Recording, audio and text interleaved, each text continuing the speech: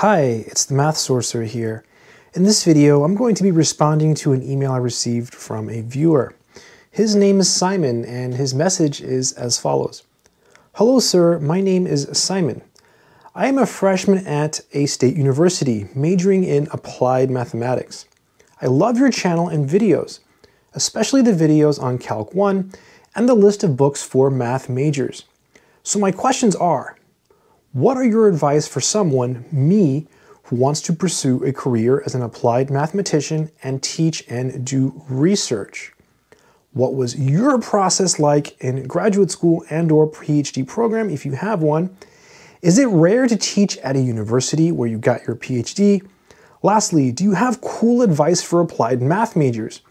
I know you got a degree in mathematics, but it would be absolutely awesome to hear it from you.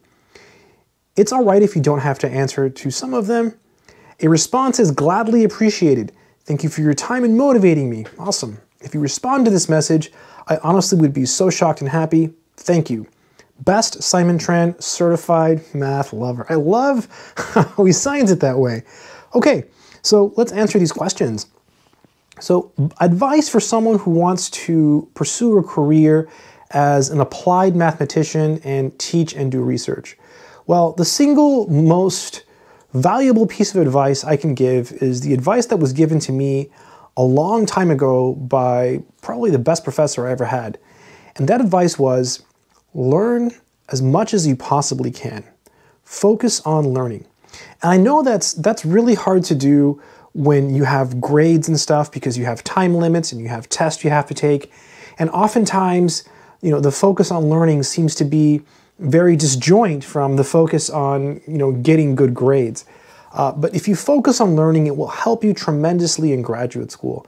And so when I got that advice from my professor when I was an undergrad, I really tried hard to focus on learning, and it really helped because when I got to grad school, I used pretty much all of the math I learned as an undergrad, or most of it, in grad school. So it really, really helped, right? So focus on learning because the math you're learning as an undergrad is something you're going to be using in grad school and possibly for the rest of your life if you end up doing research and teaching.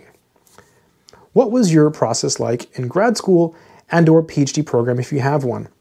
So my experience in graduate school was very, very good. My first year I didn't teach, but after that I did have to teach, and it was a great experience. I had to take a class on teaching, and I remember I did not want to take that class, but it was an amazing experience, and I got to meet amazing people.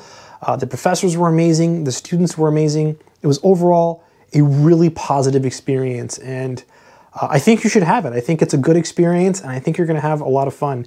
And I would say it's definitely better than being an undergrad. Being a grad student is way more fun. It's also way harder, but it's a lot more fun.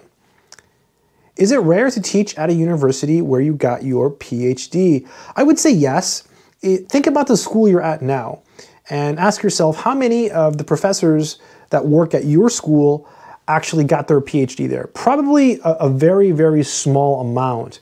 So most of the time, people go somewhere else to teach. It's very unlikely you can stay. Also, you're an undergrad right now, so you mentioned teaching at a university where you got your PhD.